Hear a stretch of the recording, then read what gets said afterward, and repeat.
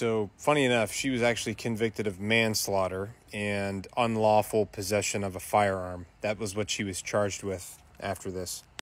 She was sentenced to 6 years in prison, but after 3 years, she was released on probation.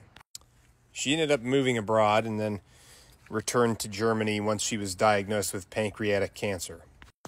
She ended up dying at the age of 46 and is buried right next to where her daughter, Anna, was buried. This is one of those few situations where,